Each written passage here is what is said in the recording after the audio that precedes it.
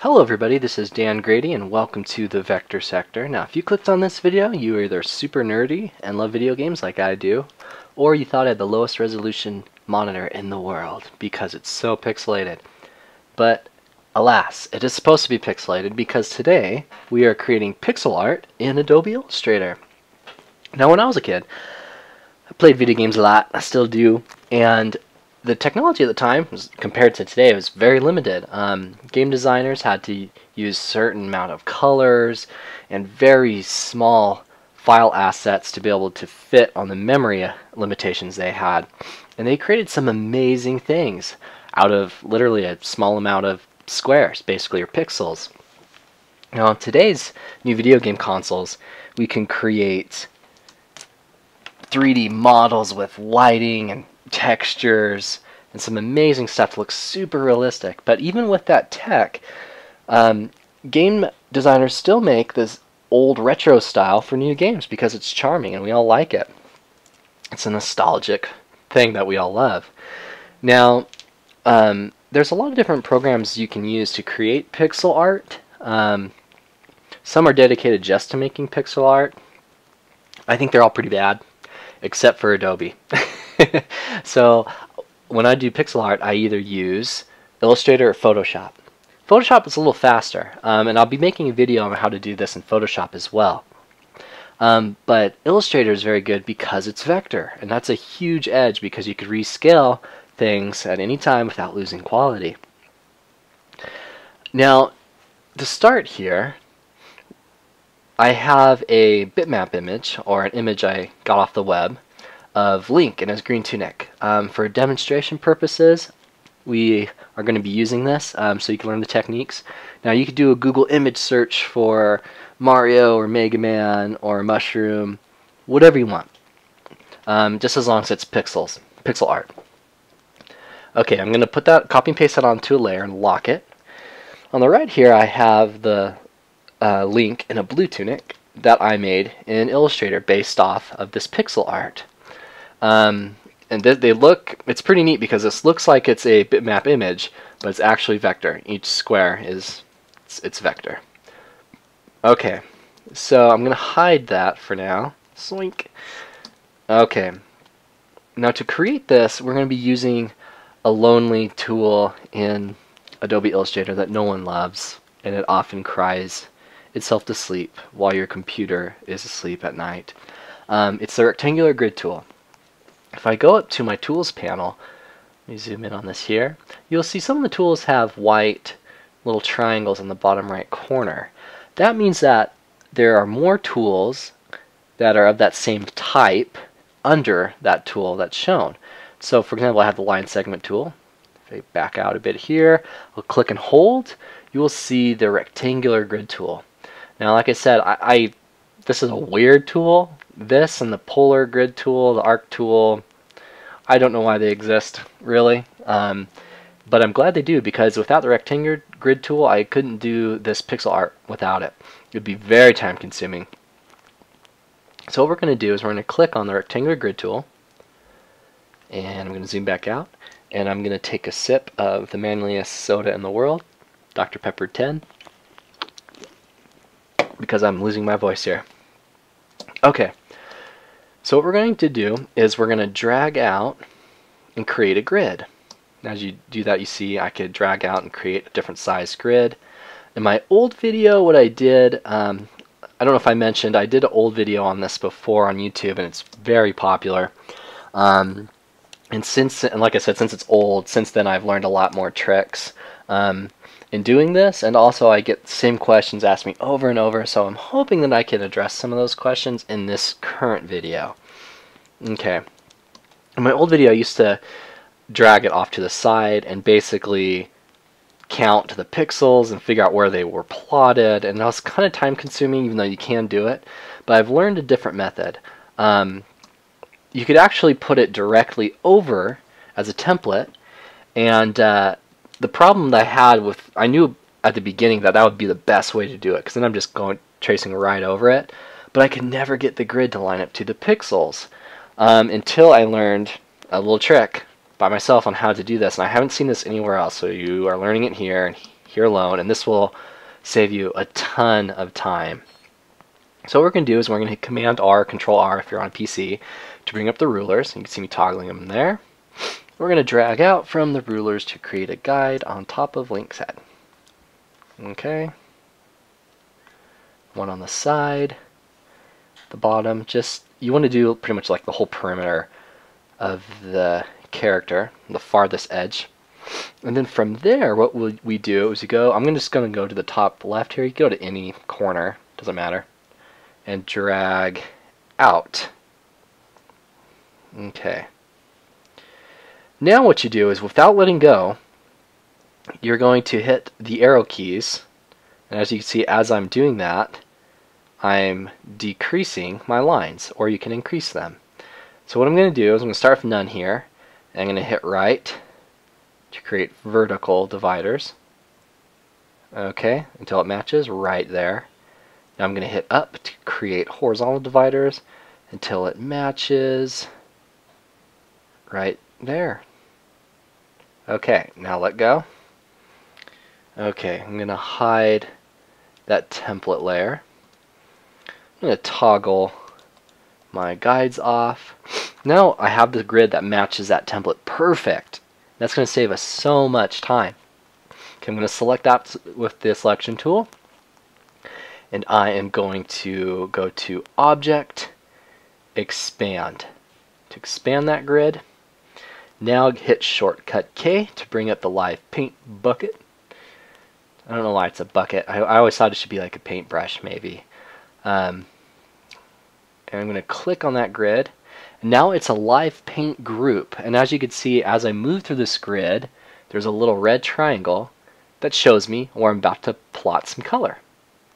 Okay, so I'm going to bring my guide back up, and what I'm going to do is simply trace over this, essentially, until you learn how to make your own. You could do it from white canvas and just make your own thing, but for now, for demonstration's sake, we're going to go directly over this. So I'm going to hit I to bring up the little color sampler. Okay. Make sure you're not selecting that grid, so click off of it. It is now invisible. It's going to be kind of weird because it's almost like you're working invisibly, but it's the best way to do it, trust me. Okay, I'm going to sample that black, and I'm going to paint in black. I can go down to the next line, get black, black, black. I'm going to sample the green, hit K again, do green. Okay, sample this darker green. So basically, you just keep your fingers on I and K. So I go I, K, I click K, I click K, I click K, and you're just going to repeat this process. Now, if I toggle the template off, you could see my vector art. Okay.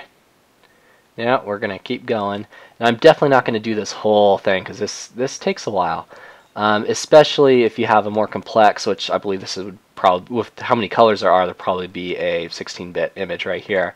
If you have an 8-bit image, it'll go way faster because there won't be so many squares to paint in. But this one would take a little while. You just do it one at a time, just like this, and toggle your template off to see how you're doing. Okay. Keep doing that. I'm just going to fast forward here because I've already completed it earlier, hence my blue link. Okay, I'm going to talk about a few extra things for this when we're done, when you complete it. Now, when you are done and you select your character, you will see you'll have the grid lines up. And as long as the grid is set to a stroke of none, you won't see that grid, which is a good thing. You don't want to see that grid behind it. But your image might become pretty large because of that grid, and it might extend past, which isn't a good thing. You don't really need to unless you need to decrease the size of the bounding box for your image, but you could actually get rid of some of these extra squares. A little trick I learned, like for example, I use a Wacom tablet, so I have a stylus. When I flip it around, it'll automatically bring up the eraser tool, which is really cool. If you don't have stylus, you can, with that cool little switcheroo eraser thing, you can get the eraser from the tools panel. Basically, once you bring up your eraser tool, if you hold down Alt or Option, while dragging, you can marquee erase. Okay, see what I'm doing there? And so you could actually erase extra segments you don't need. And I already went here and got that. But that is one tip I could give you guys I didn't include in my last video. Another way to get rid of all of those, I know because some of you mentioned this before and said, why don't you do this, is if you go to Object, Expand. That will get rid of everything, and as you can see, it's tight. The grid is tight up to the character. Except for now, you may notice, there's tiny little, almost like hairline, I don't even know if you could see them on here, but they are there. White lines between each square. At certain zoom levels, it might not be noticeable, but I have, and people have told me if I save those out, they won't be noticeable, but sometimes they still are.